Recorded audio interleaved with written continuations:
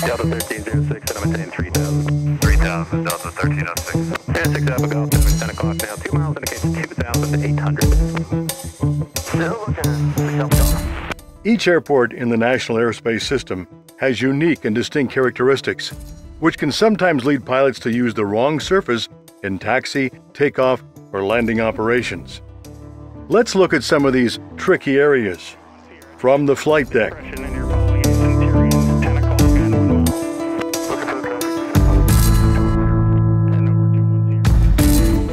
Addison Airport is a single runway, multi-use airport located just 10 miles northeast of Dallas-Fort Worth International and 6 miles north of Dallas Love Field. It provides a convenient alternative for corporate and business aviation looking for access to the busy Dallas-Fort Worth Metroplex. It's also home to numerous flight schools, providing everything from basic training to advanced ratings. On any given day, the airport provides services to aircraft ranging from Cessna 150s to corporate jets on their single runway. This diverse mix of pilot experience and aircraft capabilities, along with the airport geometry, makes Addison an interesting and challenging airport for both pilots and controllers alike. A quick look at the VFR sectional chart reveals that Addison has Class Delta airspace that directly underlays the Dallas-Fort Worth Class Bravo. Pilots traveling to this airport for the first time need to make themselves intimately familiar with the airspace and the requirements involved. The single runway has a full-length parallel taxiway on the east side. At present, the majority of the businesses and all of the FBOs are located on the east side of the airport. Future expansion of the current facilities on the west side are in the planning phase. Arriving at Addison can be a bit complicated due to the airspace requirements and the adjacent airports.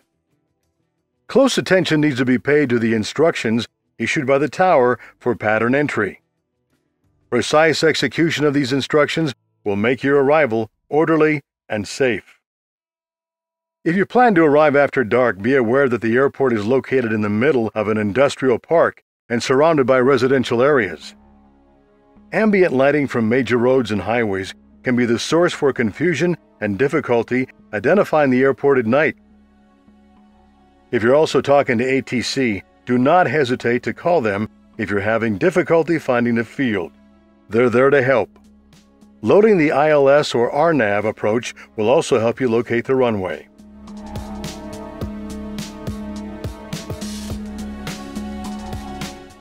There are 9 hotspots on the Addison Airport diagram, but they're all attributable to one single issue: the distance between the runway and taxiway alpha. Due to the airport configuration and runway safety area requirements, it's impossible for aircraft to clear the runway without entering the taxiway.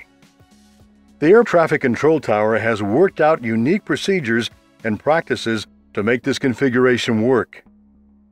While these mostly consist of internal air traffic control procedures, pilots need to be extra vigilant and attentive to tower and ground control instructions. In addition, if you're in doubt about any control instruction or clearance, ask for clarification. Controllers would much rather spend a few extra seconds on the radio than be involved in an incident or accident. Being aware of the configuration and traffic issues at Addison will help pilots make better decisions, and along with the Air Traffic Control Tower, keep the operation safe and efficient. We hope this short video helps you prepare for your trip to Addison Airport. It's always better to know before you go.